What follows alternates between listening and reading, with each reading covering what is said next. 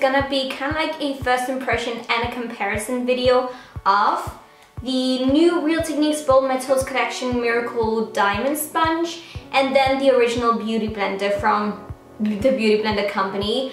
I have been wanting to do kind of like a comparison video of beauty sponges for such a long time because, as you know, with me, I am personally in love with using my Beautyblender for applying my foundation or concealer. And me personally, I actually haven't tried any other beauty sponges or anything like that, not even the Miracle Sponge from Real Techniques, but I just wanted to try the newest one because it's new, it's fresh, and honestly, I just really love the packaging. I think it's impeccable. I love that it's shaped like a diamond. So because this is a first impression, let's just quickly talk about this one, the Bold Metals Miracle Diamond Sponge. It says here 900 carats, 13 faces, any look.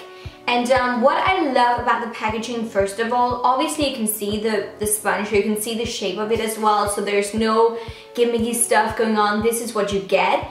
But on the back, it actually says a lot about how to use it, because many times I feel like that when we buy kind of like gimmicky products, not saying that this is gimmicky, but it looks different, right? But when we buy like gimmicky makeup products, it can sometimes be really difficult to know exactly how to use the product.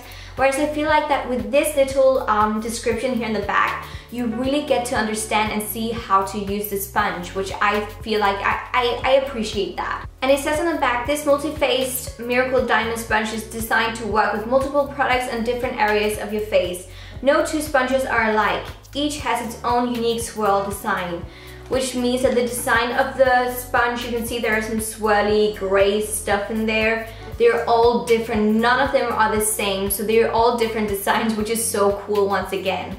And then it says something about the different sizes. As I said, the top one is supposed to be used for buff and blend for a flawless finish. The pointed tip is supposed to be used to cover small imperfections. The smaller flat sides are supposed to work around eyes, mouth and brow bone. And the larger flat sides function as a ledge to apply makeup to larger areas. And it says use wet for dewy application and dry for full coverage powders.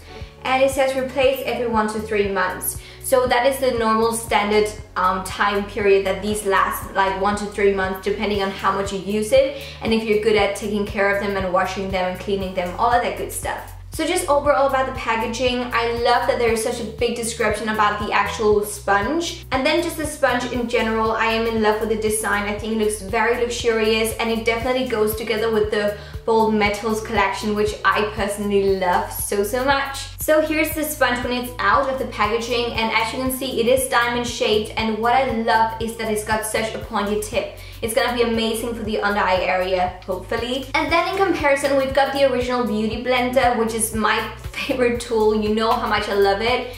And I know this one is dirty right now. I'm gonna clean it in a moment because we're gonna use it, but I just wanted to share with you the actual size compared to the other one. So the diamond one is obviously diamond shaped and a tiny bit bigger than the egg-shaped Beautyblender, but they're not too different. It is definitely fatter and bigger, and obviously this one has got some like angles to it, whereas the Beautyblender is just round and egg-shaped. The Beautyblender has also got a pointed tip, but it's not as pointy as with the Miracle Sponge one. This one feels lighter in the sponginess, if you get what I mean. I don't have to use as much power to press it down, whereas with this one, it is a bit more firm. So don't know if that's gonna make any difference, but oh well, I just wanted to share it with you. But now they're dry, so as you can see, this is the size when they're dry, and I'm just gonna wet them in 2 seconds and then we'll see how big they get. So here are the sponges once they're wet, and as you can see, the Beautyblender has definitely doubled in size. They're almost the same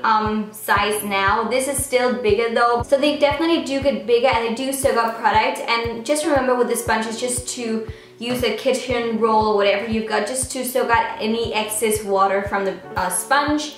But now let's get some primer on my face because I always use primers, so I just want my skin to be nicely moisturized and primed, and I'm going to be using the Bobbi Brown Vitamin Rich Face Base, obviously. So moisturizer moisturizer and primer is on now, and what I'm going to be using as foundation is the Maybelline Matte and Polish foundation. It is one of my go-to foundations. It just always works for me so well. So let's just go with the safe option, and I'm going to be blending this side in with this one.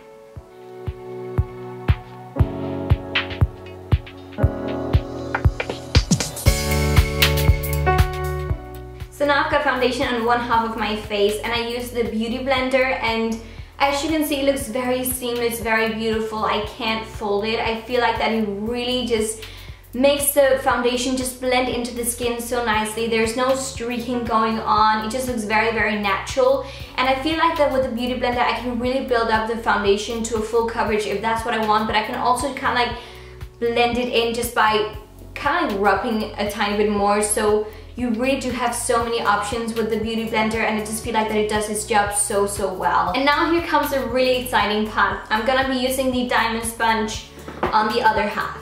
I'm actually not quite sure how to apply it because I'm like this. Maybe.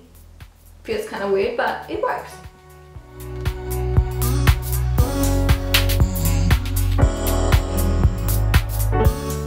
So foundation is totally on now, and I've got both good things and bad things to say about this one. Let me start with the good things. It really worked so easily and so quickly. It took me absolutely no time to blend in the foundation, especially because of the flat top right here. It really covers a large area on your face, or at least on me because I've got a tiny face. So to me, it took no time for me to blend it into the skin.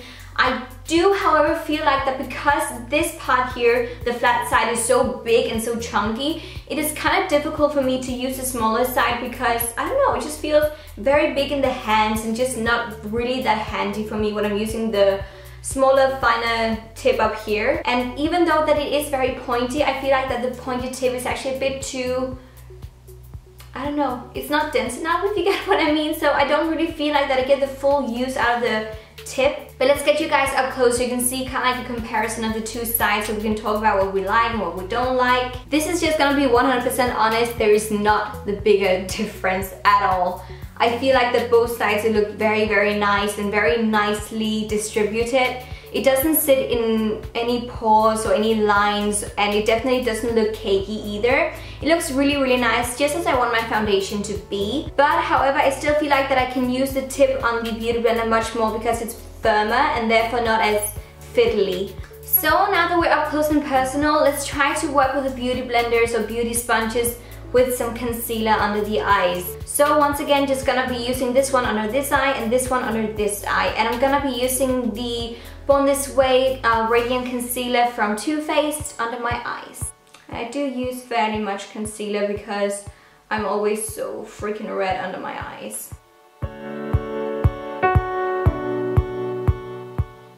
Once again, very nice finish. It really works wonders. Some people, they do complain that it's not pointy enough, but to me there's no problem getting all the way in there. I feel like that it's got the perfect size, the perfect firmness as well. And now I'm gonna be using the pointy tip.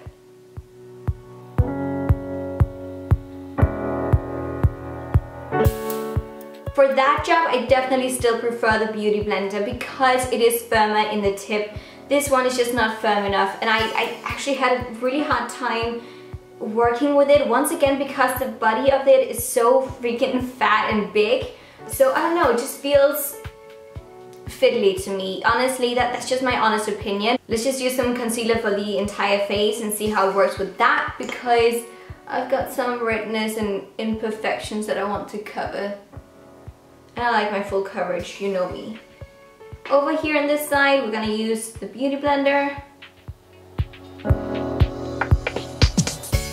And then over here, we're gonna use the diamond sponge. And I'm gonna be using the sides now.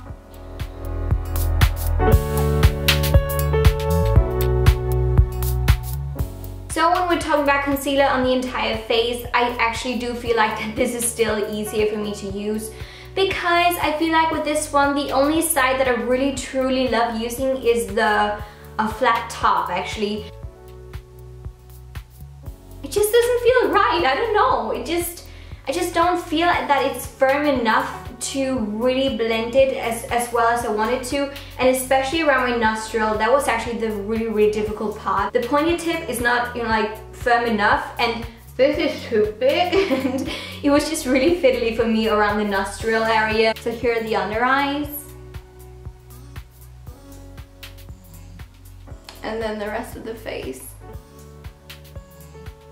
So when you see it from a distance, there's not the bigger difference. I'm just really picky. Obviously, I have to be with these first impressions and comparison videos. So let's try to cream, contour, and bronze the skin a tiny bit with the different sponges as well. I'm gonna be using my Bobbi Brown foundation stick in the color 6.5.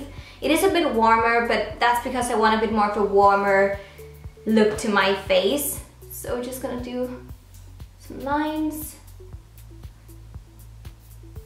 And I'm not too big on the entire cream contour thing.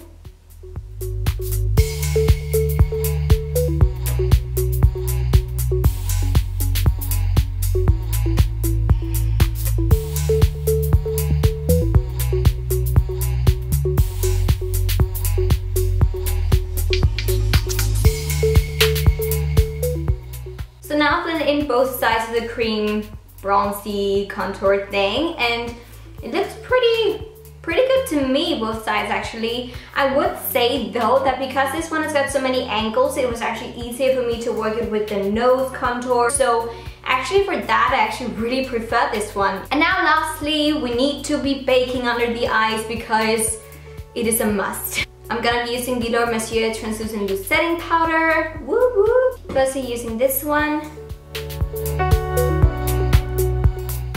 And then the diamond sponge, and I'm gonna be using this side right here, which I didn't use for bronzer or cream contour.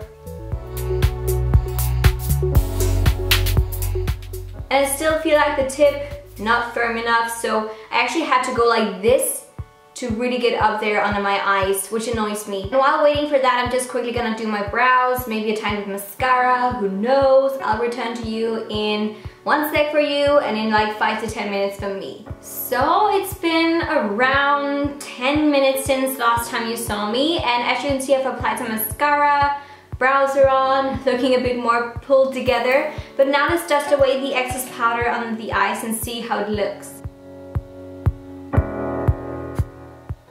Looks kind of weird when I'm not wearing mascara on the bottom lashes, but overall it looks really good actually. I don't see the bigger difference. So both sponges work amazingly for that job. Let's just apply some mascara. And just a hint of highlight.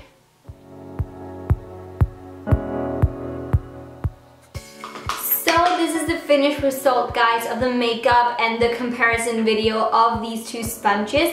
The original Beautyblender and the new diamond sponge from Real Techniques. When we're talking overall finished result, there's not the bigger difference. They both look so good. Both sides look evened out, they look nice, beautiful, blended. However, as I've said throughout the entire video, I do feel like this one is just way easier to use, whereas the diamond sponge is a bit more fiddly because of the different angles and sides and the tip not being dense enough to really use. However, this one really comes in a close second place because I really like the finish that it gives on my skin, and the flat top is amazing for just blending in foundation. So quick, so simple, so easy. So that was all for this video. I really hope that you found it helpful and informative as well. If you're looking to buy a new beauty sponge or the Beautyblender, if you haven't tried them before, if you're just interested, my first impression of this one in itself is that I really like it and I can recommend it.